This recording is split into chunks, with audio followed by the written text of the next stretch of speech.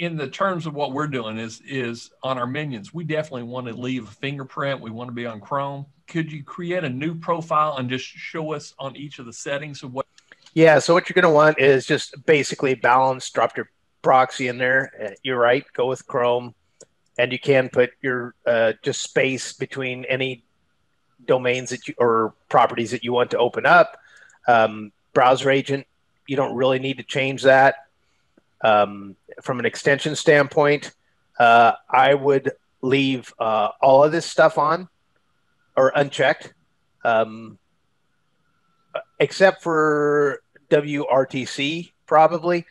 So WRTC is kind of really interesting. I don't know in this case I don't know if it really matters or not. There are good ways and bad ways of blocking WRTC. We've tried to do our best to actually block it in a manner that does not cause issues with Google or leave fingerprints.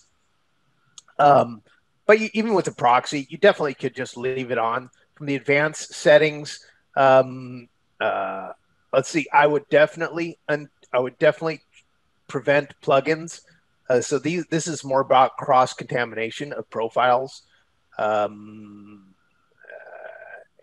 I think that would primarily be it. What about background mode? Oh, and the background mode. Yep. And so those three are the three that I would kill. I think everything else is safe to stay on as long as, and the key is, and it really is the key, is that, you're only doing things as that specific profile would, that you're not, going to managing other accounts through that profile. And that's the key, is that, you have to just stick to a specific profile.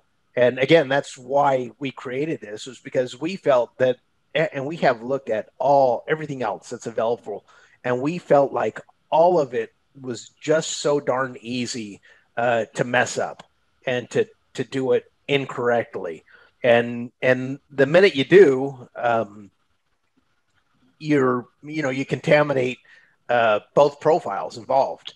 And so again, so from day one, this was based on making sure that profiles can survive the life expectancy, if you would, of that profile, and to extend them certainly past what the expectancies are now. So try to get all these profiles so they just lasted long as you needed them. And we feel like we've done that. We've tested on a number of Gmail accounts that in the past have just like burned out super fast, and they're living long and happily for us. We've got a number, of customers who are managing many hundreds of GMBs with the software without any issues at all. So we felt like we've really created a piece of software here that really supports the needs towards that end that we've found out there in the community. Are scripts going to be in the marketplace also?